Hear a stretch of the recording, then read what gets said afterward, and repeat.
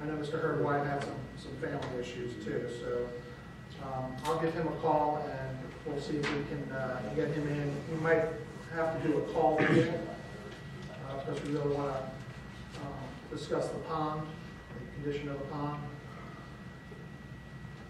Okay, next on the agenda is Mr. Bill Hatfield of Aflac. Mr. Bill Hatfield is also councilman over in Dasher. And if we can give Mr. Hatfield our full attention. Thank you, Mr. Mayor. Council, it's a pleasure to be here, and I appreciate the time that y'all given me tonight to discuss something that has become increasingly more and more important over the past couple of years, which is employee benefits. I know that with the institution of Obamacare, benefits have become a huge concern for not only employers but employees as well. We have recently, in the past 2 weeks, been working with the employees of the city, as y'all know, to provide some of the individual policies that Aflac offers that covers everything from accidents to short-term disability to hospitalization policies and things of that nature. Aflac covers medical and non-medical expenses for employees if they are hurt in an accident, sick, need to go to a hospital, as well as short-term disability to cover the loss of income while they're out of work. Pardon me. And some of the discussions that I've been having, I kind of noticed that there was several ways that Aflac can benefit not only the city employees but also the city itself.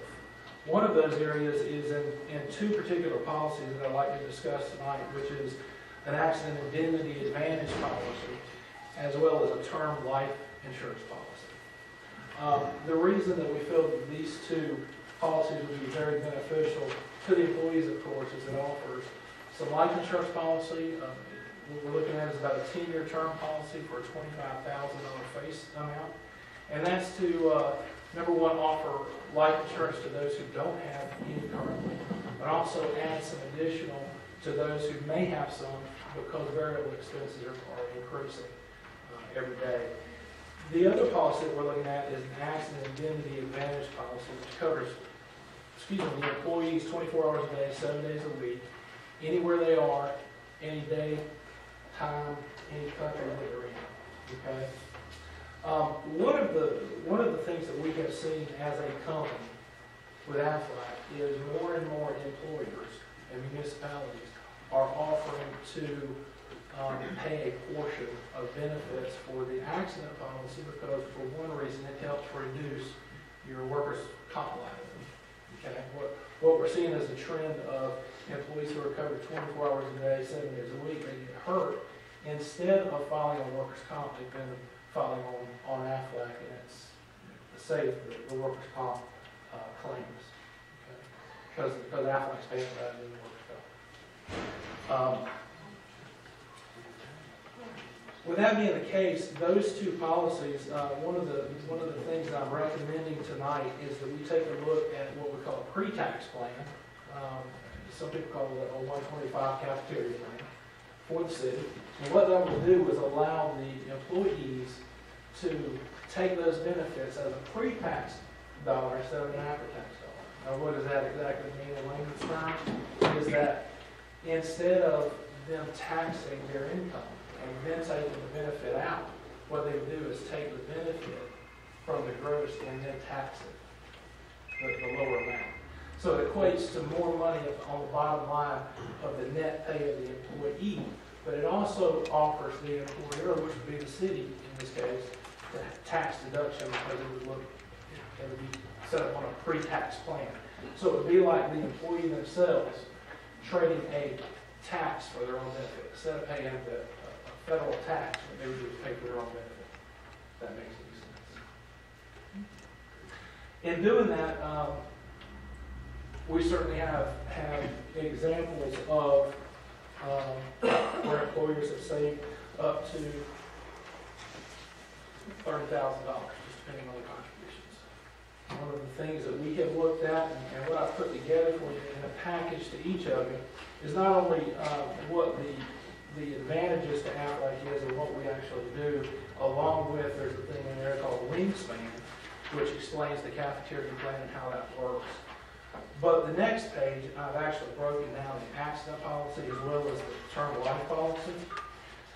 The accident policy, as you can see, the base price of the policy per pay period on a bi-weekly basis is $12.24, which equates to a yearly cost of about $318.24. If we take if the city were to look at a proposal of paying, say, half of that policy for the employee, that would equate to about $265.20 a month for all 20 employees of the city.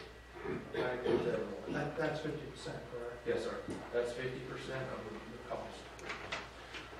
And the term life policy, I based the figures on 38 years of age with satisfactory health, and taking a look at everything. Looks like everybody's in good shape, which is good.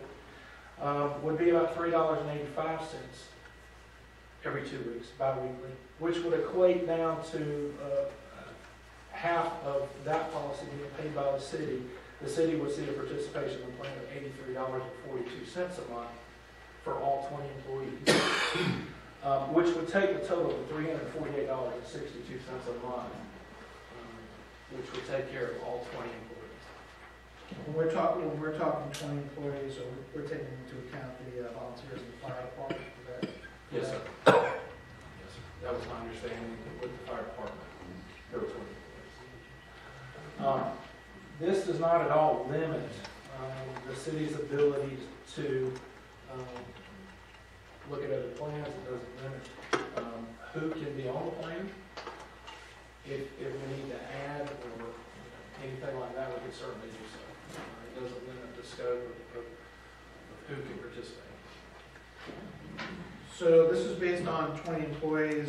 If, say, someone on council wanted to pay full price, I mean, just pay out of pocket, they could do so? Yes, sir.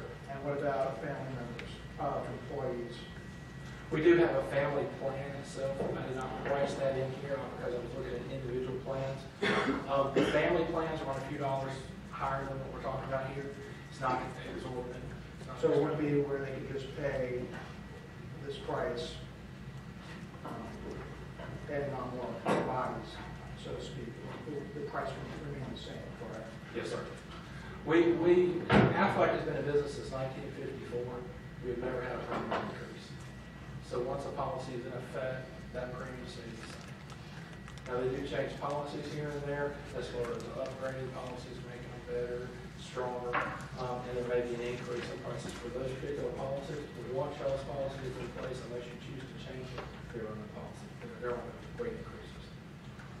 So if the fire chief's wife wanted to pay full out of pocket for term life policy, how would that affect the price that was quoted here?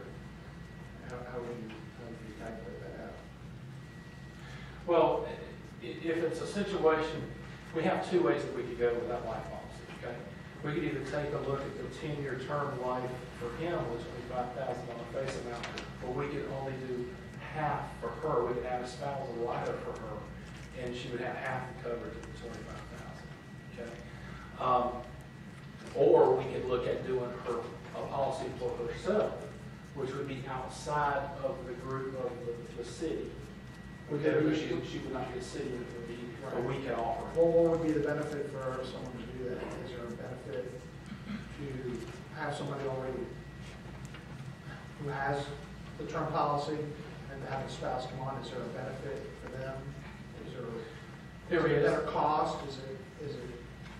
It is a better cost for them because they're part of a group rate. When you look at policies outside of a group rate, you're looking at typically a higher premium. By doing something like a spousal rider on this, that would give them coverage at a cheaper price, but it would be a lower face amount. So if you were looking to, because law dictates to us that we can only offer half on a rider what the primary has. So it would be a benefit to them because they would be paying a little bit extra money for the spousal rider for coverage that the same coverage would be a little more expensive for them if they got on the outside. If that makes sense. But, Have you talked with any of our employees? yes, sir, I have. Have any of them availed themselves to this? Yes, sir. policies?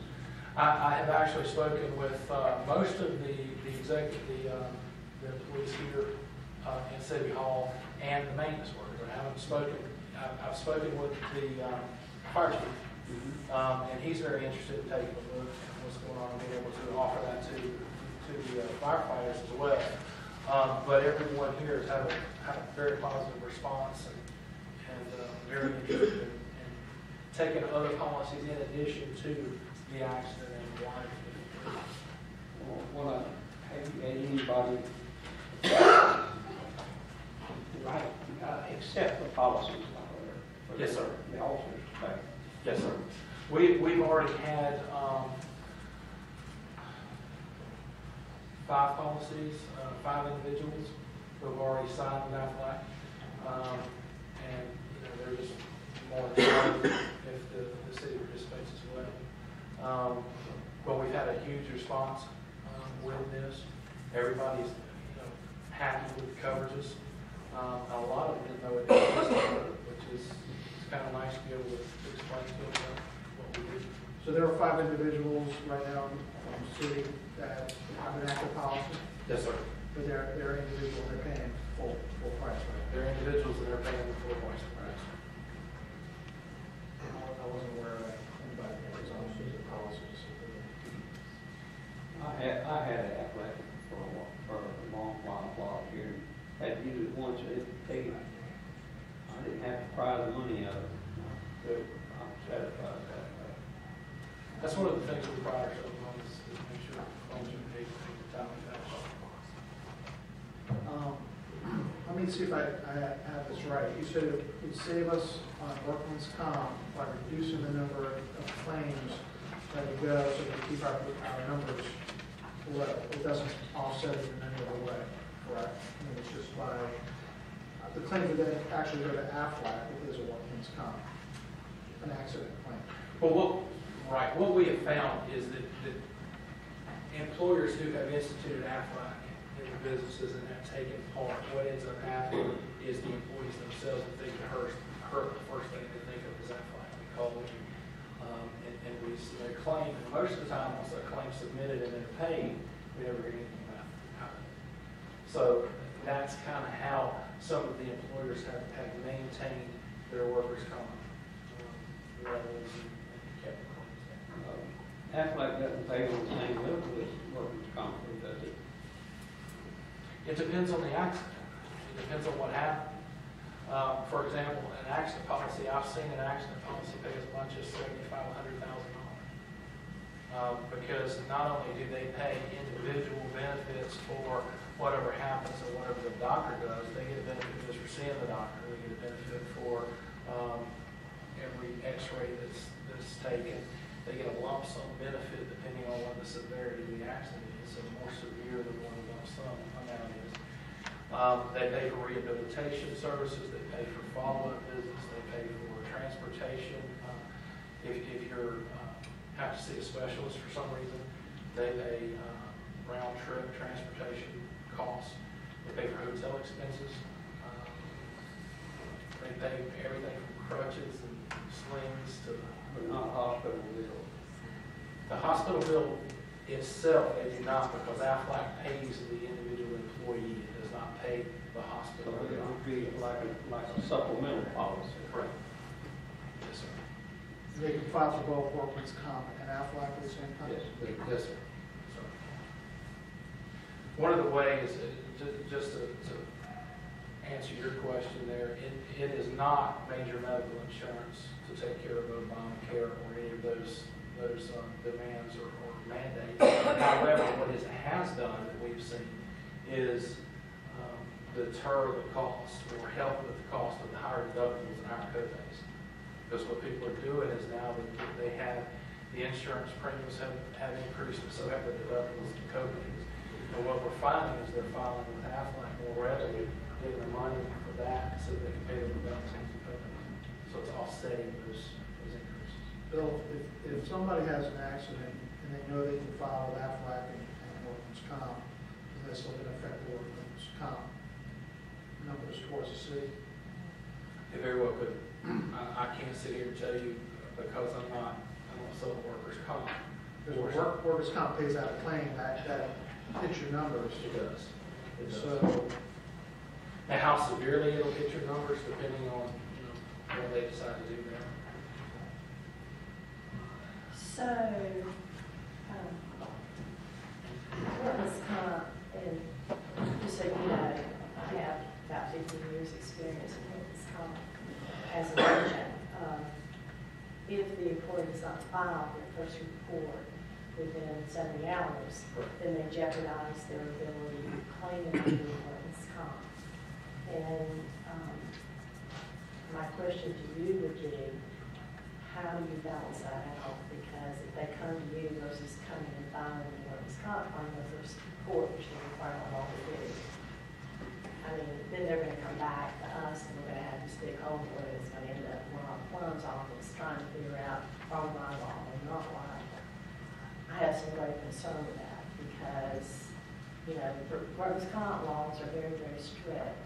And my other question is, there's a fee schedule. Are you not adhering to the fee schedule of the same thing that workers' comp? Because everything you name, workers' comp pays as well.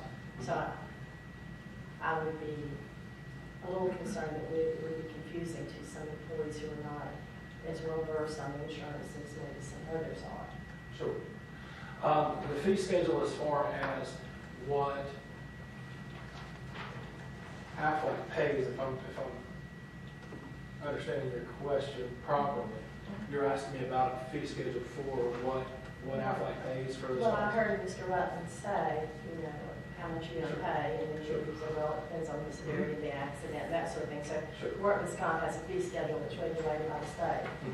Every state has their own fee schedule, and they decide how much you can pay for the loss of a finger, the loss of an eye, 10% disability on your back. So there's a schedule that says, okay, this is how much you're going to get. You get a lawyer if you want to, but this is what you're going to get, not get a dime more. So your policy isn't basically that at all. You just have an accident policy if someone gets hurt. Is that what we're Correct. And we have, and in the packet, the folder that each of you have are two brochures in there. One's for the accident policy and one's for the life policy. And it spells out each individual item, pretty much how much they pay for each item, except with the exception of the lump sum that I was speaking of, because it's based on severity and how the doctor has coded and all that kind of stuff. In relation to what you were saying about the workers' comp and how do we, if they come to us, then they don't come to you for the workers' comp and following that in a timely way, there's really no way for me to regulate that because that's between the employee and the city as to whether they report that to you or not. In a timely fashion for workers' comp to pick up. So if an employee does file a first report as required by law, and we end up not paying on that, our insurance company still is well aware that our employee had an accident. And we say that does not impact our premium. I just want to make sure I'm clear on that. Is it based on how much we pay out, or is it based on the fact that you had an accident? It's based on how much was paid out. Okay. I say that because I'm not a workers' comp expert. Okay. I can tell you how Aflac works in conjunction with workers' comp, and I can tell you what other employers have seen from having Aflac in their company. And what I'm being told that they're seeing is lower workers' comp claims being filed, and that's, I can only go on what they tell me as far as the semantics of when they report.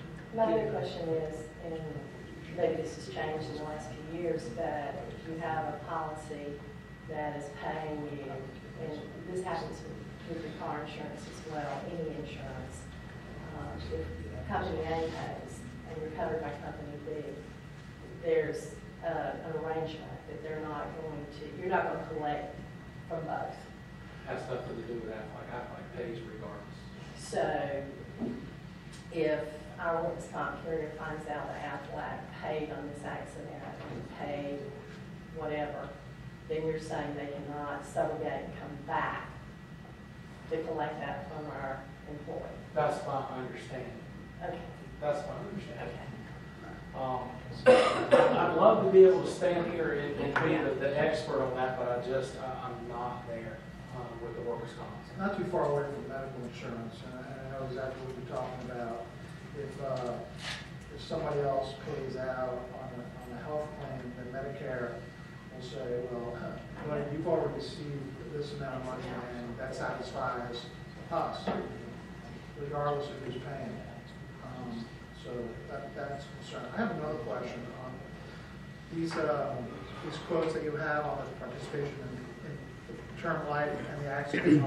Is one quote contingent on the other one, or if we just want to go with the term life policy, would that quote remain the same? Quote will remain the same So because it's it's based two- on two different policies. Okay. It's not based on the package. It's on the package. Okay. One of the things that I will say, and maybe this will help a little bit, is Aflac or individual policies. So they don't necessarily belong. I kind of equate it to if you have two life insurance policies. Well, if one pays out, the other's going to pay out too if you pass away because it's an individual policy. It doesn't necessarily belong to the institution, the city, or the company. I understand what you're saying. I don't know that. I'm not sure that the life insurance really equates to accident and health insurance. I mean, you're on a slippery slope, and so I'm not saying what you're saying is not true, but I just have a lot of experience of having been insured by multiple policies over the years and how the coordination of benefits work. And, it's a nightmare for the employee or the policyholder trying to get all that balanced out. And your example of Medicare is right on, Also, you're mixing state with private, and that's a whole another ball of wax versus two private policies from two private companies. When you're working with workman's comp, then you're dealing with the state. The state acts a little different. Well, the workers' comp, to be quite honest with you, where I'm concerned, is a totally different animal, Right. than what I do. My main focus is to help offset some of the costs that the employees incur by either higher premiums or something of that nature, higher deductibles and co-pays, and offer some coverage to those who don't have it. In the event that something that's happened. So this quote, if we only had 7 employees that were interested, is this quote still good, or does it have to have two? No, ma'am, the quote would be good with 7 people. Would it be good with 2? Well, 3, because we need 3 people to make a group, which we've already made the group with the city, so. You already have 5 doing it. Correct. So it's already there. Correct, so the group has already been made. What if those employees leave? What happens then? They either have the option of continuing. No. What happens to us if we fall under that minimum number? In other words, what's the minimum? So we can go down to 1. You can go down to 1. We have to start with a minimum of 3, but you can go down to 1. I think that's what we had here at one time. You might have been the one. And it pays on top of whatever workman comp pays. Workman comp does not drop in any of its payouts. No. This is paid on top of whatever workman comp paid. I know it helped me get through because I was out of work for about 6 months. Right. It paid. And I'm not saying that Aflac is going to replace workers' comp. I'm not saying that at all. I'm just saying that with the employers that we have put in this policy, Aflac is replacing, and they have experienced a decrease in their claims. So the other question, the term life policy, 10-year term, what happens in 10 years? They will have to renew it, but it is guaranteed converted. So they don't have to be underwritten again. Right. They'll just be 10 years older and be subject to a higher premium. Correct. They'll pay at the whatever age they are 10 years from now. But they will not have to go through underwriting process or help. And what happens if an employee signs up and the city pays the premium and the employee doesn't pay their part? Well, what we've done is we've set it up as a payroll deduction. So they have their no part will choice. be deducted from their pay.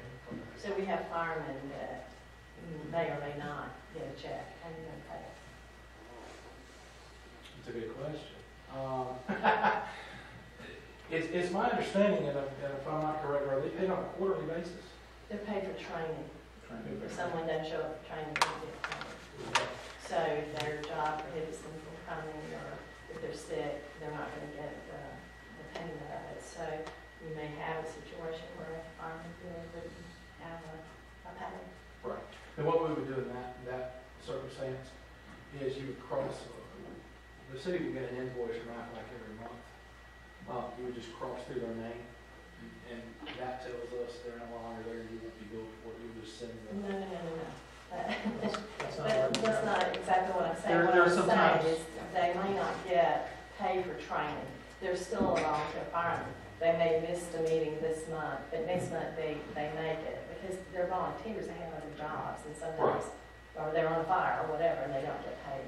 So they're not no longer employed. They just didn't get the check because they couldn't make training. How would they pay their portion if there was nothing to deduct? Because they didn't get a check and they wanted to continue, how would they make their contribution? They can either pay you, come in and make a payment to the city, and let the city send the money in with the invoice when it's due. And if they don't, then just draw a line. Correct. And if they're not living up to that, then you can cancel them at any time and not have to pay premium. Could you set up, Go ahead. could you set up different classes of employees as far as the employer contribution part, where the city would contribute to full-time paid employees, Sure. but not volunteers? The program would be available to volunteers if they wanted to pay in, but the city wouldn't matter. So you can Sure. set up different classes of employees. Sure. This would be a plan that we would work together to come up with. And if you decided that you wanted to offer it to volunteers or even council members and say they wanted to pay for it themselves, they could do it.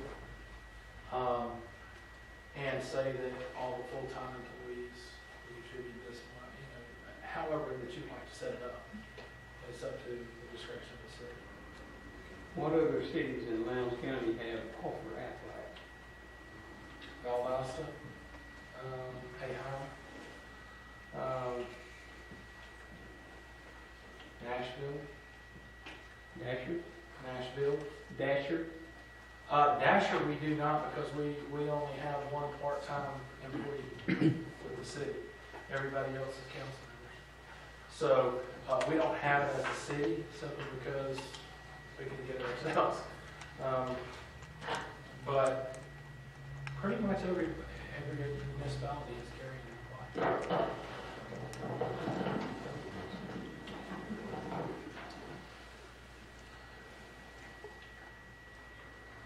How soon would you have to know for it?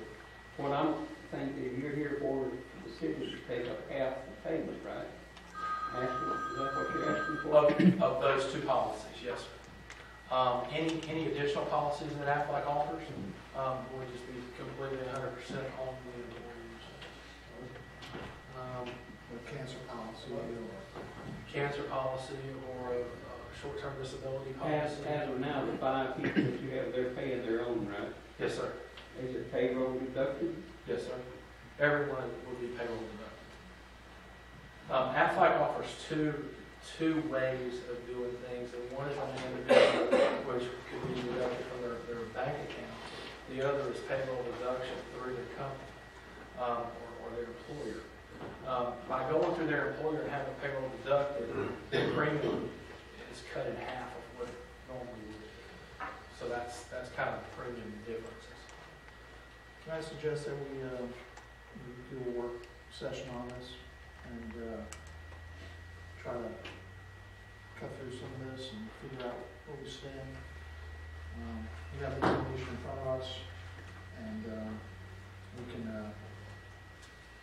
set a date to sit down and take a closer look at this. The council be good with that? I'll make a motion, we go for a work session at the council's convenience. Do you want to set a date for that, or?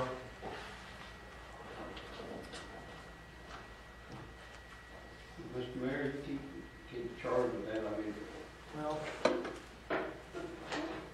can,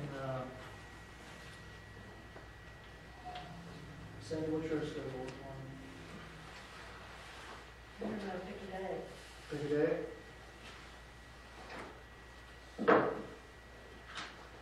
How's Monday the 16th look? That's fine with me. I'm sure we'll have a few other things to discuss at that point. Plus,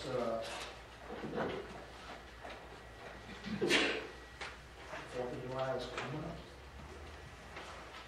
When is that? Is it on the 16th? Yeah. Is it 16th? The 9th. I thought it was, it's the 9th, right? 9th. Okay. That's good. So 16th at 7 p.m. Everybody good with that? Okay. So what we'll do is we'll have a powwow on that and we'll get back to yourself. All right, thank you so much, I Thank you. appreciate your time. And any questions, my card is in there, I'd be happy to accompany you. You know where you're at? All right, great, thank you. Thanks.